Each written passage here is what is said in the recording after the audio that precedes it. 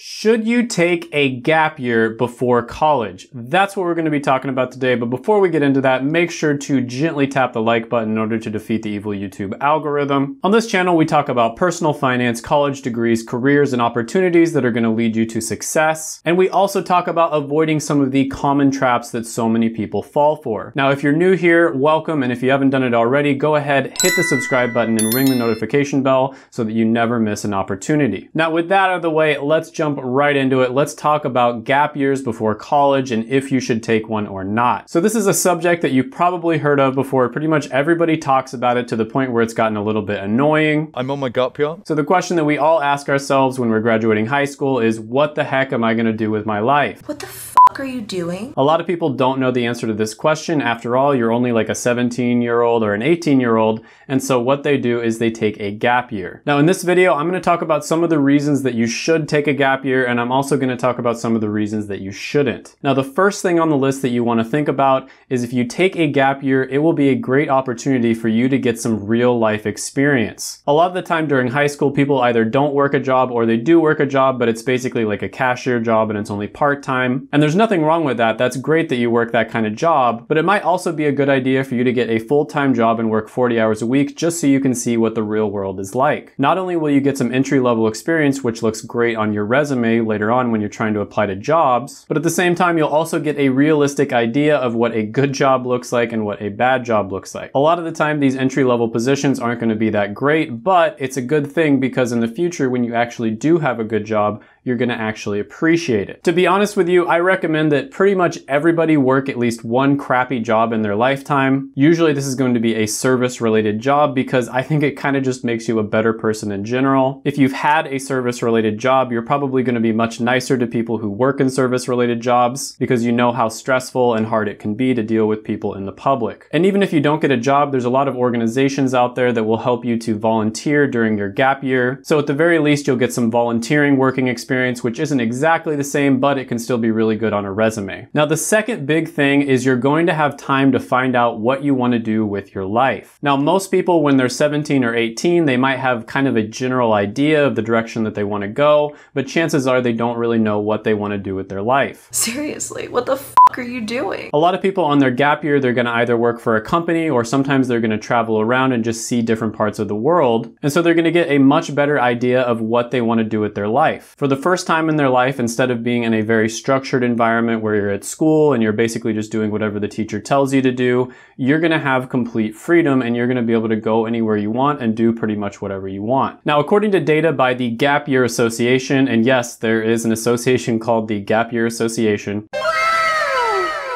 They took a survey of everyone who participated in a gap year with their organization, and they said that 84% of the people who took a gap year learned skills while they were traveling abroad that helped them in their work. 77% of people said that the gap year helped them find their purpose in life. 75% said that it helped them get a job, and 73% reported that it helped them prepare for college. Now, most of us are probably starting off with a net worth of 0 at 17 or 18 years old, so you'd probably be surprised to know that your average 30-year-old actually has a lower net worth than your average 18-year-old. That's right, the average net worth of Americans is generally in the negative until somebody is in their 30s. So you can enjoy having a positive or 0 net worth while you can, and it'll also give you time to think about whether it's worth it to go $40,000 in debt in order to get a college degree. And the first step to getting out of debt is, of course, gently tapping the like button on my videos if you haven't done it already. Seriously, what the f are you doing? Okay, lady, I get it. You can stop now. Number 3 on the list, and this is a really big one that you probably don't even realize how important this is, and that is you get to travel and get outside of your comfort zone. Now, if you think about it, the ability to travel anywhere in the world is actually really unique. This has only been possible for the last maybe 100 years or so, and 100 years ago it would have been a lot harder to do it than it is now. Almost nobody in all of human history had the ability to travel all over the world and experience different cultures. And you can go anywhere you want in the world, or at least you used to be able to before quarantine. Now, many people graduate high school and then they go right into college, and then right after college, they're gonna start their careers immediately after graduation. So most people between school and work, they don't have a chance to see the world while they're young. Now, I have to say this one is one of my personal biggest regrets. I actually didn't even leave the United States until just a few years ago. I've traveled all over the United States. I've probably been through like 20 different states, but I never actually left the US until very recently. And I remember I talked to my great aunt, who I have a lot of respect for. She's in her 80s and she's just a very wise person. I always ask her for advice. And she told me one of the most important things that I have to do immediately when she found out that I hadn't really traveled is I need to go and travel around the world. Now, of course, she gave me this advice right before all of this stuff, this crazy stuff that happened. So I haven't really been able to do it, but that is in my near future. When I was younger, I was honestly too poor to afford to travel anywhere, so I just kind of decided that it wasn't worth it, and I pretended like it wasn't something I was going to enjoy. But the little bit of traveling that I've done since then has been amazing. Every single time I do it, I really enjoy it, and so I plan to do it quite a bit more in the future. Traveling to different countries, seeing different cultures is going to give you so much respect. It's going to give you a different perspective about how the world actually is. It's going to make you realize that some of the problems that you have in your life honestly aren't that bad. And I think when it comes to traveling, you have to use the word priceless. You can't really put a price tag on that. Number 4 on the list, and this was really interesting when I read it,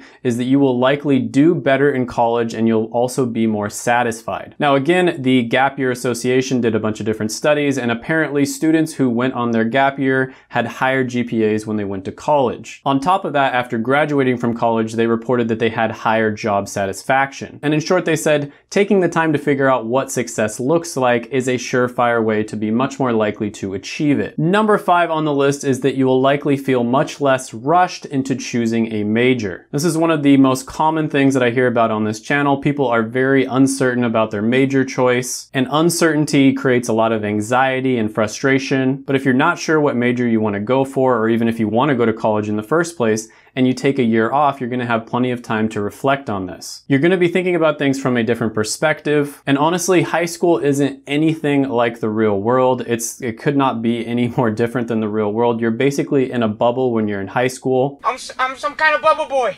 And college is kind of the same way to some extent. It's definitely different from high school. You have a little bit more responsibility and freedom, but it's still nothing like the real world. Now, quite a few of my viewers probably have parents and families that want you to either become a doctor or a lawyer, and if you become anything else, then you're a failure. Then others that watch my videos might have parents that give you the cookie cutter advice of do what you're passionate about, do what you love, and you'll never work a day in your life. Now, these two pieces of advice are pretty much opposite, but they're both equally bad in my opinion. After all, if you ask the average 17-year-old boy what they want to do with the rest of their life for a career, they'd probably say that they want to play video games and eat Cheetos for a living. The truth is, almost nobody knows what they want to do with their life until they get out there and get some actual real-world experience, and that's why almost 80% of people who go to college change their major at least once. And on average, students end up changing their major 3 times throughout the course of their college career. This is also why schools like Harvard, for instance, actually encourage students to take a gap year. So if you get accepted to Harvard, they will give you the option of taking a gap year and then entering the next class after that. They believe that it helps students excel and find their purpose and overall be better students and workers. And the data, as I mentioned before, does seem to back that up. Number 6 on the list is that college isn't necessarily for everyone. I've talked about this before on the channel, but getting a college degree used to be just a surefire golden ticket to success. It used to be that you could basically get any degree. It really didn't matter what the degree was, and you were going to be good to go. You were definitely going to get a really good job. Those that have been following my channel know that this is not true anymore. There are many degrees out there that are basically traps. You could even almost call them scams. And let's say that you want to be an artist, for instance, you want to be a professional photographer, you probably don't want to go to college for that. I always like to say this, I believe that anything can be learned, but not everything can be taught. College is really good for learning certain types of information, but there are a lot of careers out there that there's no way you're going to be able to learn something in a classroom or from a book. The only way you're going to be able to learn it is to just go and do it! Just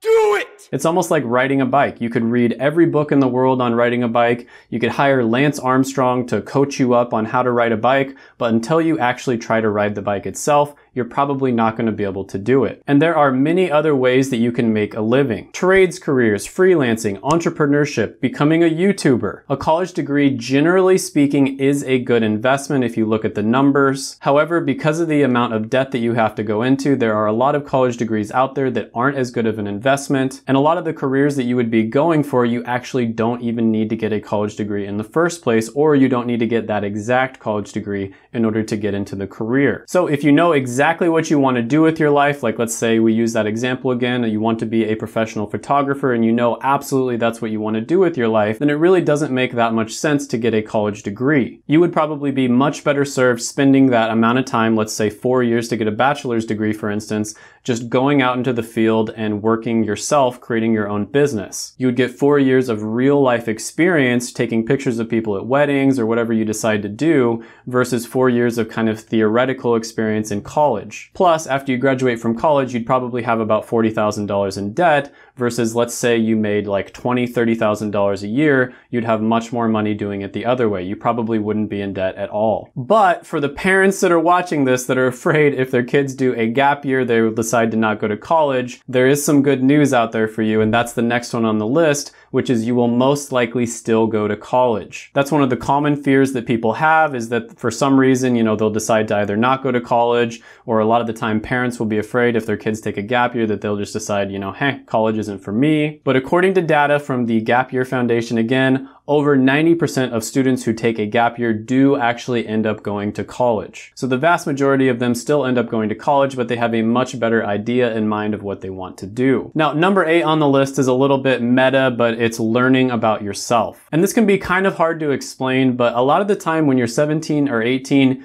you don't even know what you like. Like, you don't even know what you enjoy. So of course you're not going to be able to select a really good career for you because you don't even know what you like doing because you just haven't done that many things. Taking a gap year will allow you to try a bunch of different things out so you can figure out what you like and what your personality is. Do you like traveling a lot? Do you like being around other people? Would you rather kind of be alone? These are all things that are going to really help you decide what a good future career for you would be. It's going to help you to become more purposeful as well. A lot of people kind of just go to college just because of the fact that everybody else is doing it as well. By taking a gap year, you're kind of taking the reins on your life. You're taking control and you're making a decision that is different than what most people are doing. You're not doing what everybody else is doing and you're stopping in order to think for yourself. You're also going to be creating a very meaningful experience at a young age. A lot of the time people will end up traveling like way later on in their life. And unfortunately, many times they won't be able to travel like they could have when they were younger. And I think the biggest thing here is figuring out what you personally like. So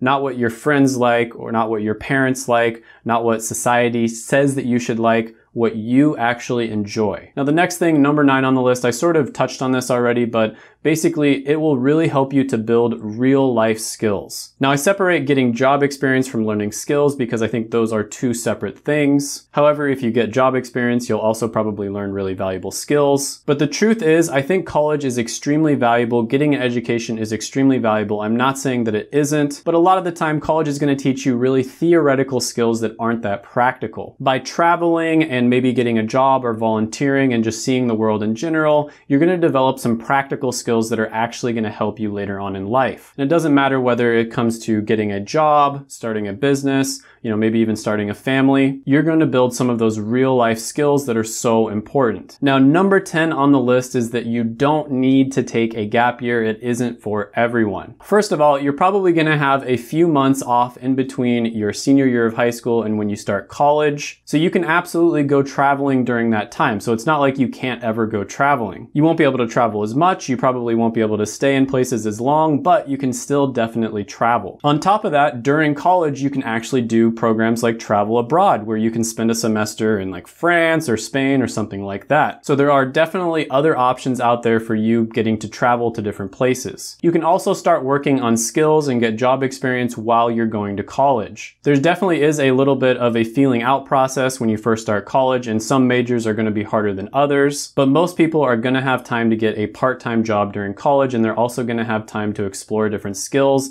and build their own personal skills. Now, if you already have a really good idea of what you want to do, maybe you've been following this YouTube channel for a while and you've done all the steps that I recommend to you in order to figure out what college degree and what career you want to go into, then that also takes away the need to take a gap year in order to figure out what you want to do with your life. To be honest with you, I was kind of in this position when I came out of high school. I knew exactly what I wanted to do, and this is because I did a lot of research during high school to figure out what a good career for me would be. And then another thing is I know a lot of people kind of just want to get a head start and get into their career as fast as possible. Some people even take college classes while they're in high school. They might graduate from high school a semester or even a year early, and then they might even go to an accelerated route in order to get college over with as fast as they possibly can. Now again, different people are going to come from different situations. Maybe you're in a position where you've already traveled a bunch and you really don't need to do that anymore. You could be in the opposite situation where you unfortunately don't have enough money in order to travel and do stuff like that, kind of like the situation that I was in. I was personally way too pumped and excited to go to college. I was super excited about going, and so I didn't even consider taking a gap year as an option. I do regret it a tiny little bit. A part of me kind of regrets it just because I wish I would have traveled more, but I don't think I would have had the funding in order to do it, so I don't really regret it all that much. But honestly, this can be a very confusing time, especially for young people, and sometimes it's a good idea just to take a step back, you know, kind of get off the treadmill, so to speak, and just relax for a little bit and just evaluate what you want to do with your life. But if you don't want to go this route, there's going to be a lot of other options for you. You're going to have summer break, Christmas break, etc., where you can probably go traveling and do all kinds of cool stuff. In my opinion, I'd say for maybe 30% of people, taking a gap year would be a really good option, and the other 70% probably not. But again, it's really going to change depending on the person and the situation. If you haven't done it already, make sure to gently tap the like button in order to defeat the evil YouTube algorithm. Make sure to smash the subscribe button, ring the notification bell, and then comment down below any thoughts, comments, criticisms, etc., especially if you're someone who has taken a gap year. I'd love to hear what you have to say. And before you leave, make sure to check out my other videos right here. I made them just for you. What the f are you doing?